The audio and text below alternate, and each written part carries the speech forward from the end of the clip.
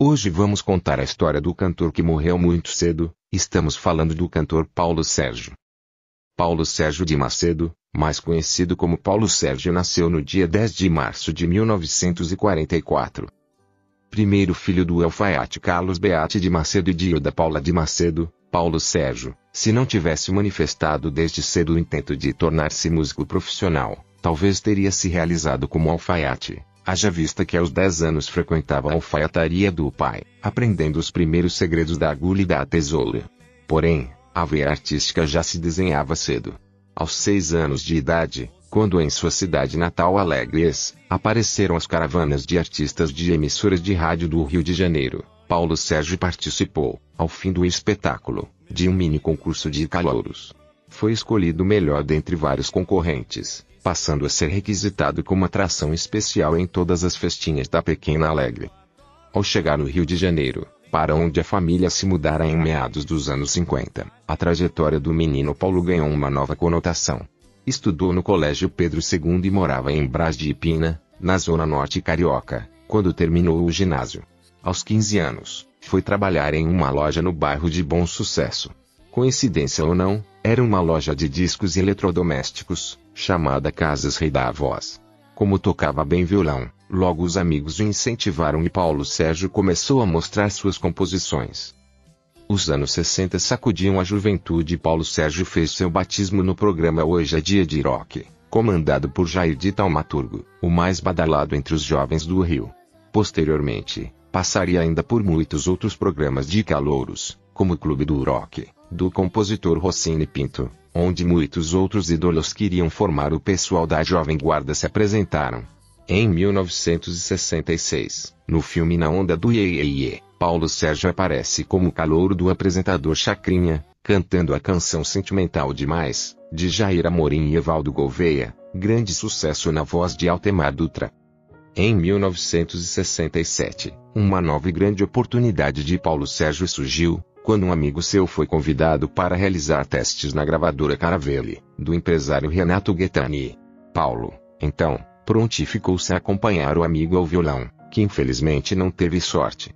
Porém, durante o teste, Álvaro Menezes, integrante do conjunto Selvagens e que era responsável por descobrir novos talentos da Jovem Guarda para Caravelle, constatou que Paulo Sérgio também cantava e manifestou interesse em ouvir algumas de suas composições.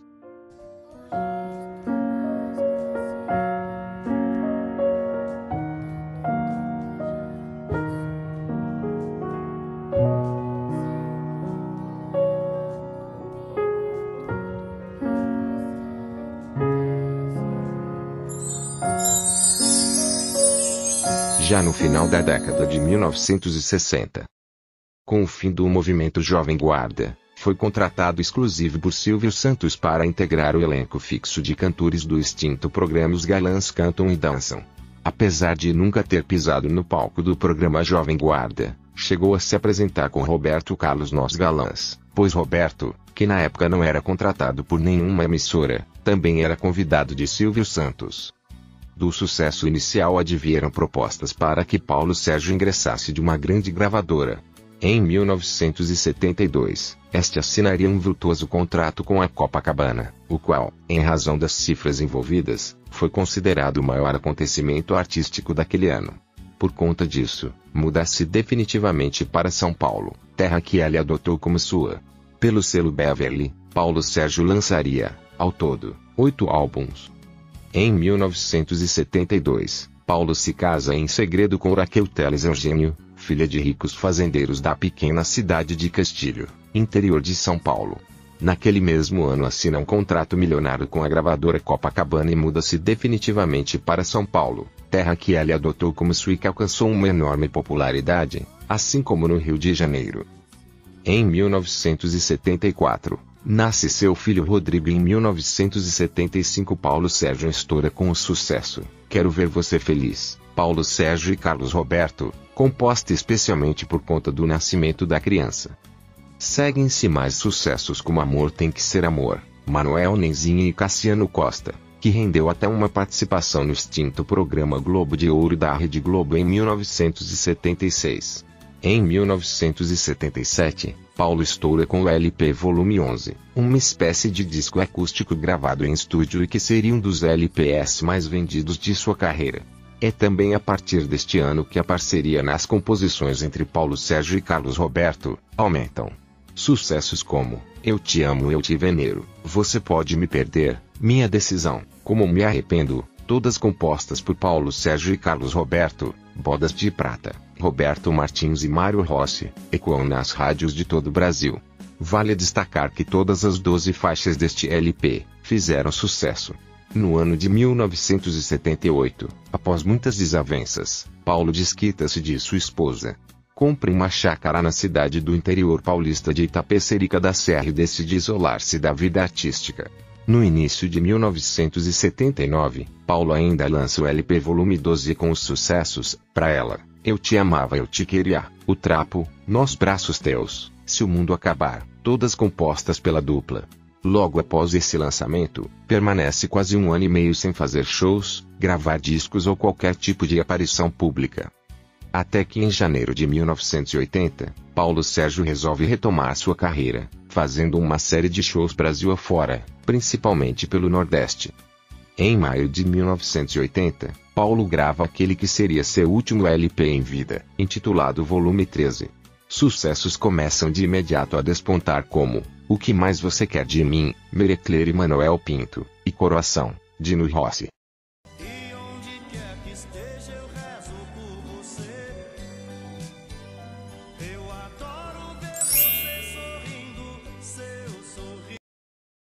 No dia 27 de julho de 1980, Paulo tem uma gravação agendada nos estúdios da TV Bandeirantes em São Paulo no programa Hora do Bolinha do apresentador Edson Cury.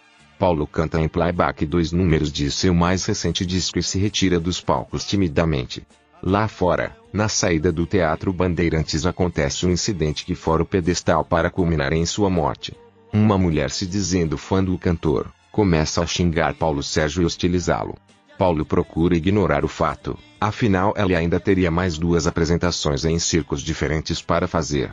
Ao arrancar com seu Camaro de cor gelo, a mulher ainda disposta a atormentá-lo joga uma pedra que quebra o para-brisas do seu carro. Já muito nervoso, Paulo sai do carro para avaliar o prejuízo, até ser convencido por seus acompanhantes a esquecer o ocorrido e partir para os shows. É quando Paulo começa a se queixar de dores de cabeça, mas prefere não ir ao médico. Pede a seu secretário que providencie analgésicos, toma 2 de uma só vez e parte para a primeira apresentação que a faz completa.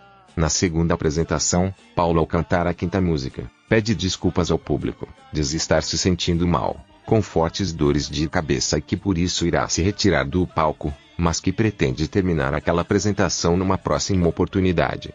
Aquela promessa jamais seria cumprida. No camarim, Sérgio cai desmaiado devido a um derrame cerebral e é levado às pressas até o já extinto Hospital Piratininga, na estrada de Itapecerica, zona sul de São Paulo. Devido às condições do estabelecimento, Macedo é encaminhado para o Hospital São Paulo, na região do Ibirabeira. Lá, entra em coma profundo e os médicos dizem que somente um milagre poderia salvar sua vida. Na tarde de terça-feira, 29 de julho de 1980, as condições clínicas de Paulo Sérgio se agravam ainda mais e às 20h30, os médicos constatam morte cerebral. O cantor só tinha 36 anos, estava no auge do sucesso. Gravou 3 LPs e vendeu mais de 10 milhões de discos. Seu corpo foi levado para o cemitério de Vila Mariana em São Paulo e foi velado durante a madrugada e manhã de quarta-feira. No velório em São Paulo, artistas como Valdirene, Marcos Roberto, Celso Ricardi, Cláudio Fontana, Gerra Adriani, Benito de Paula, Christian, Djalma Pires, Edi Veiga, Elenco e os apresentadores, Edson Bolinha Cury, morto em 1998, e Carlos Aguiar, morto em 1995, foram se despedir do amigo pela última vez. No fim da manhã de quarta-feira, 30 de julho de 1980, seu corpo foi levado para o cemitério do Caju no Rio de Janeiro a pedido de seus pais, que residiam naquela cidade e achavam melhor que Paulo Sérgio fosse ali sepultado. Às 16h30, foi enterrado ao som de Última Canção, cantada pelas mais de 150 mil pessoas que acompanharam emocionadas a cerimônia. Estiveram presentes em seu velório no Rio de Janeiro, Agnaldo Timóteo, morto em 2021. Antônio Marcos, morto em 1992. Zé Rodrigues, morto em 2009. José Roberto e Renato Aragão, este último muito amigo e fã declarado de Paulo Sérgio. Roberto Carlos não pôde comparecer, mas enviou uma enorme coroa de flores com os seguintes dizeres: meu coração está em luta pois morreu meu grande ídolo. No final da década de 80, Paulo Sérgio foi homenageado através do histórico LP, Paulo Sérgio e Amigos, um lançamento especial da gravadora Copacabana em parceria com o SBT. No disco póstumo, foram feitas junções das vozes de Paulo Sérgio com os maiores expoentes da MPB na época, como Antônio Marcos, Vanderlei Cardoso, Gerra Adriane, Perla, Chitãozinho e Chororó, Ângelo Máximo, Jair Rodrigues, entre outros. A emocionante participação do próprio filho de Paulo Sérgio, então com 12 anos, cantando a música Quero Ver Você Feliz, Meu Filho. Foram feitas modificações na letra original pelo compositor Carlos Roberto para que pai e filho pudessem cantar juntos. O disco foi um projeto audacioso e inédito no mundo inteiro, vendendo mais de 2 milhões de cópias e ganhou vários discos de ouro e de platina. Na época, o LP foi feito exclusivamente para ajudar Rodrigo, que passava por problemas financeiros, e todos os artistas participantes cederam seus direitos à criança. Paulo Sérgio foi um excelente cantor e compositor e muito mais teria a oferecer como artista se não fosse sua morte prematura. Paulo Sérgio deixou uma vasta obra musical e esta merece para sempre ser lembrada. Tchau, até o próximo encontro.